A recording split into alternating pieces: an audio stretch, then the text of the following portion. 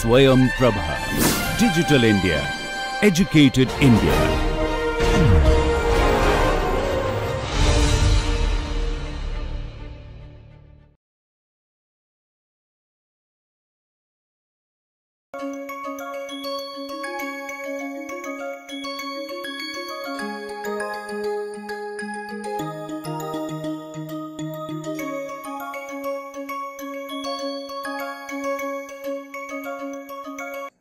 Okay, so we now move to the future.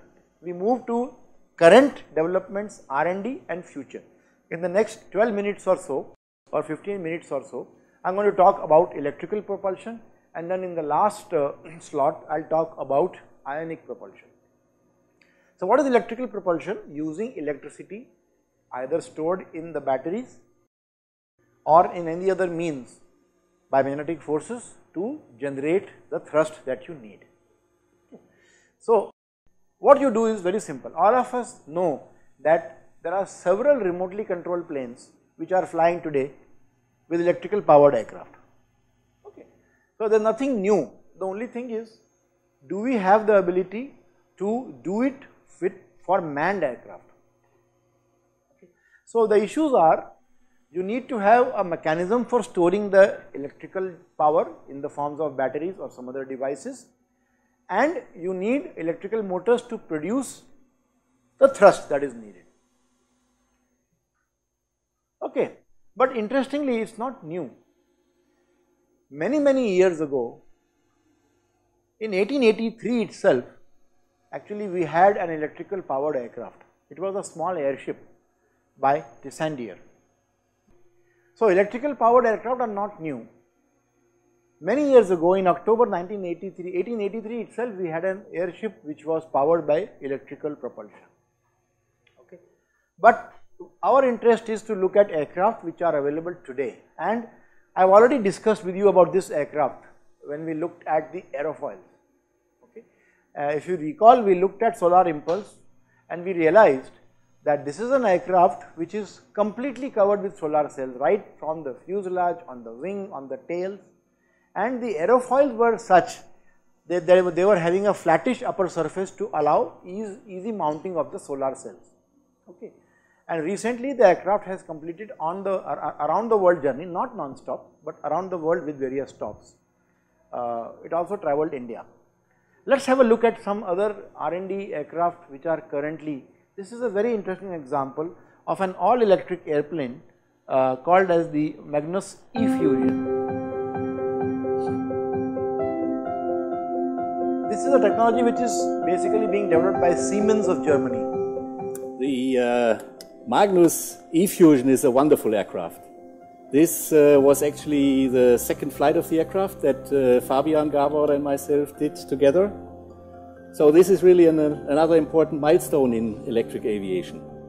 Siemens has developed the whole firewall forward drivetrain, electrical drivetrain with the batteries, the motor, the power electronics and the control system. Actually, the batteries were developed by Siemens Hungary specifically for aircraft application, being very robust and having a very double redundant battery management system. Magnus Aircraft Corporation is a Hungarian light sport developer and manufacturer based in Kecskemét in Hungary. The Siemens partner was the best choice for working with us, since they have the experience and knowledgeable engineering team and possessing reliable solutions.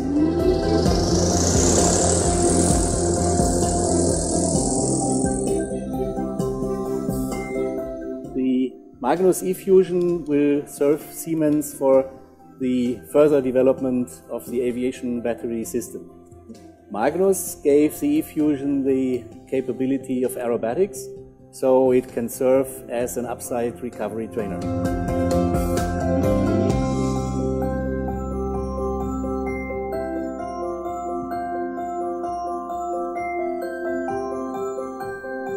So this aircraft has been developed by a company called Magnus and the drivetrain and the storage has come from Siemens. Okay. There are many more examples of aircraft which are either under development or under design, using electrical propulsion. For example, this is a good example of a distributed propulsion system. Okay, and here is an example of an aircraft called Extra 330. This video is in German and there is an English translation available on the bottom. Die Welt wird elektrischer, und zwar nicht nur zu Wasser und zu Lande, sondern auch in der Luft.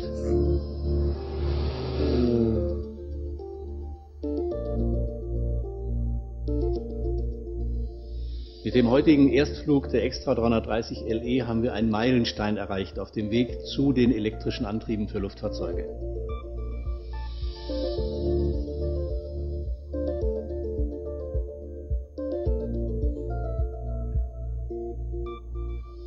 Siemens hat für dieses Flugzeug den kompletten elektrischen Antriebsstrang, einschließlich Leistungselektronik und Motor, geliefert, und dieses Flugzeug wird uns als Erprobungsträger für die Weiterentwicklung dieser Komponenten und unserer Systeme dienen. So this is a different aircraft. This one is called as the Extra. Okay, but you can see it took off with 1/4 of a megawatt power output. Okay, and just 50 kilograms gave you 260 kilowatts of power. So that's an amazing power to weight ratio. Then let's look at a distributed electric propulsion. This is also an interesting video which talks about the future, about how things are going to come.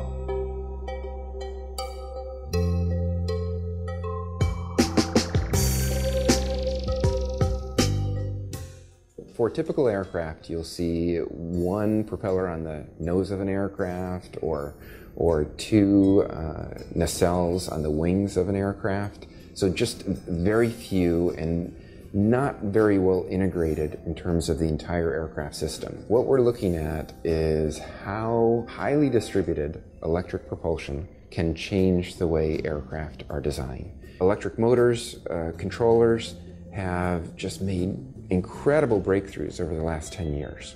We're able to get 4 horsepower per pound out of an electric motor and controller, which is as good as a turbine engine.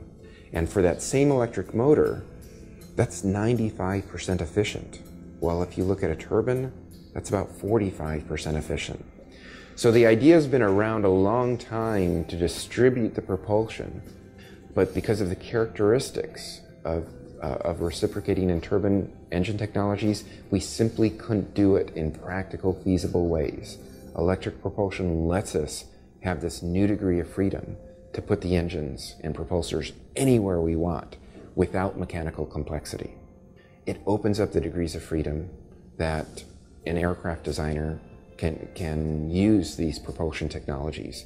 And in terms of the capabilities that can create for us, very low energy consumption, very low emissions. And in fact, the aircraft that we're designing right now and taking to a flight demonstrator can use 5 times less energy than the best general aviation aircraft out on the market today. For this Leap Tech project, we have fantastic industry partners. Joby Aviation and ES Aero, smaller companies that can take higher risk and be much more agile, who are helping us to build the hardware, to test the hardware, to perform very, very rapid analyses and bring it back so that we can put all the different jigsaw puzzle pieces together into a cohesive whole that all the discipline experts say makes sense. We're working kind of in a spiral development where we're working at the small scale with UAVs. We're able to quickly get to flight testing and learn from that experience. So we've been working at that small scale for the past year to 2 years. This year we're at the larger scale where we're building a 31-foot span wing with 300 horsepower and testing that wing. So the third spiral that we're just starting to work on is actually a flight demonstrator at the general aviation size, where we'll be having an X-plane over the next 3 years to prove that all these different disciplines can work together in very, very highly coupled fashion to achieve the objectives that I've been discussing. Okay. Now, there is also a proposal that we can have passenger airplanes in which people like you and me can fly, which are powered only by electrical motors. But it's a combination, it's not just electrical motors. So let's have a look at what are the kind of suggestions which are being given.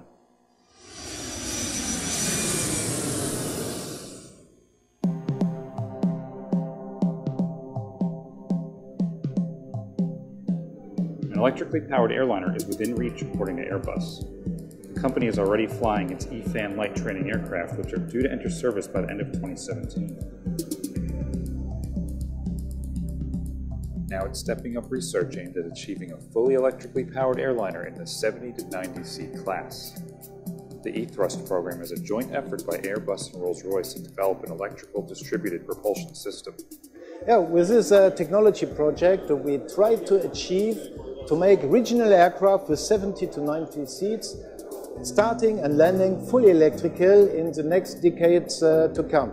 The advantage will be nearly no noise around airports and inhabited areas, no direct emissions with CO2, NOx or other ones, and by that a more comfortable way of flight, especially for the neighbors of the airport and for the passengers. E-thrust involves several fans installed along the wing that are powered by electricity from a battery charged by a single gas turbine engine. This technology is a combination of combustion technology, so there will be a combustion turbine on board. The combustion turbine will generate mechanical power, which is operating to a generator and then charging batteries.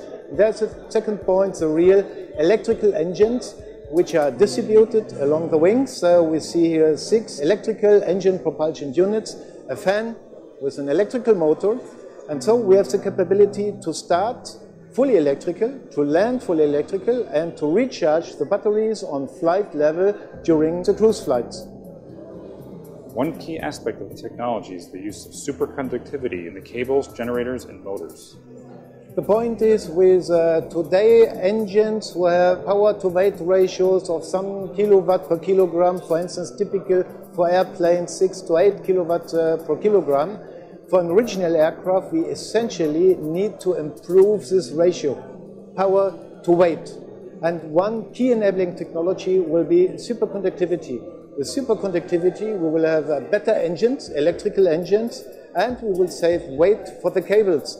For instance, if you have a cable bundle for 4,500 amperes today, which has a weight of around 12 to 15, even sometimes 20 kilogram, then in comparison to that, the superconductivity cable will have a weight only of a few grams.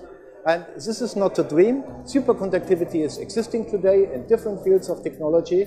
We need to bring it together with our partners to industrial application for engines and cable bundles. We asked AIN technology specialist Terry Dubois about the feasibility of this concept. This would be very significant. This is a much smarter way of using energy. Instead of having, say, variable regimes in your engine, you have an engine that runs at a constant regime, constant rotor speed, if you wish, constant RPM, and you have electric fans which are much more suitable for variations, for giving high power at some point and cruise power at another point. So it's much smarter use of energy.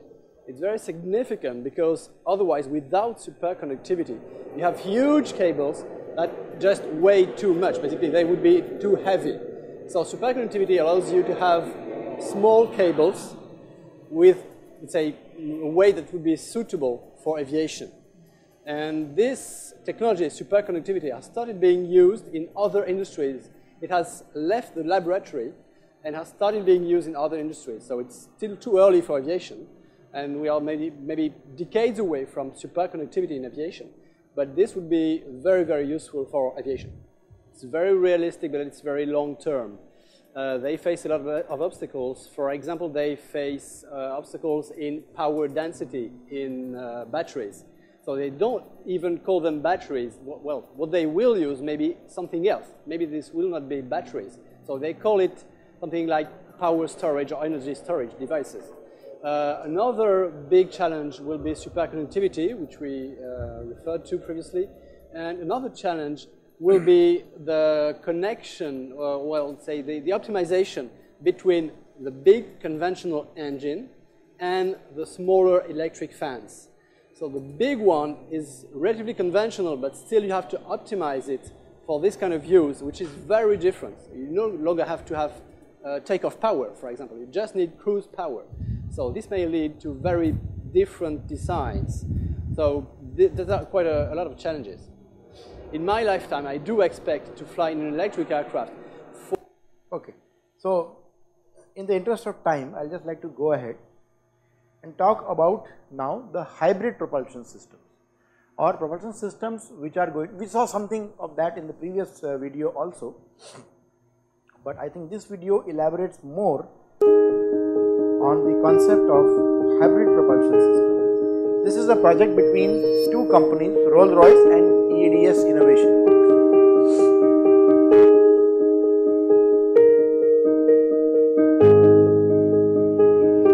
It's a very similar concept actually.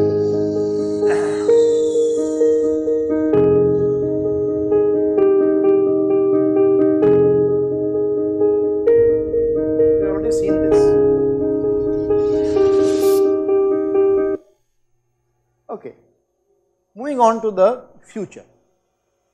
There is something called as ionic propulsion, which has a tremendous potential to really transform the way in which we actually create thrust.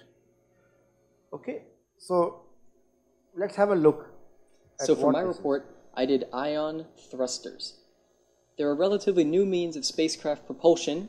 They were first invented only around 40 or 50 years ago. This is what they look like. You can kind of see one here. They utilize the Coulomb force to accelerate positively charged ions and create thrust. Here in the figure, you can see that on the left-hand side, that red cylinder represents a hot cathode that shoots electrons into the system. This one? Around that cathode, you can see these green circles. Those are the propellant atoms entering the system as well. The most commonly used propellant is xenon. It's non-reactive and it's non-corrosive. So it makes a very good propellant for these types of engines. So back to the figure. This middle area here where everything's mixing together, this is called the ionization chamber. In this chamber, the electrons collide with the xenon atoms on their way to the anode. So the electrons come out of the cathode and kind of try to hop over to the anode, and on their way, xenon gets in the way. When the electron collides with xenon, it knocks loose one of xenon's electrons, giving it a positive charge. So once we have these positively charged xenon atoms floating around, they begin to diffuse towards these grids on the right-hand side of the figure. These are called the acceleration grids. The innermost grid has a positive charge, and the outermost grid has a negative charge. So the atoms begin to pass through the positive grid, and then they're attracted to the negative grid. This causes them to accelerate massively and fly out of the back of the ship. You can kind of see that here. This is one of them in action. You can see that blue light kind of coming out of the back. So once you have all these ions floating around behind your ship, you need to return them to normal charge, otherwise they'll be attracted back towards your ship. This is done with another cathode on the outside of the ship. Seen here, this little white rectangle on top, and there's another one here, that rectangle on top of the thruster. That cathode injects more electrons into the ship's wake, returning the xenon atoms to neutral charge. So after all that science, you probably think you're really zooming about, flying around the universe. You're not at all. Ion thrusters are only capable of producing around 91 millinewtons of force. That's the amount of force involved in holding up a piece of notebook paper in your hand. So not very much thrust at all. NASA's website says, quote, "You would not want to use ion propulsion to get on a freeway. At maximum throttle, it would take 4 days to get from 0 to 60 miles per hour." So you can imagine trying to do that. So you might be wondering why we even use ion propulsion. It turns out that it's about 10 times more fuel efficient than chemical rockets. This is due to its very high specific impulse, which is basically just force per unit of propellant used. And the scientists estimate that it can reach top speeds 10 times higher than that of chemical rockets. They say they can reach speeds up to 200,000 miles per hour. So with the fuel efficiency of a Prius, top speed of a Lamborghini, and acceleration of a potted plant, these ion thruster engines have really become a favorite for deep space exploration.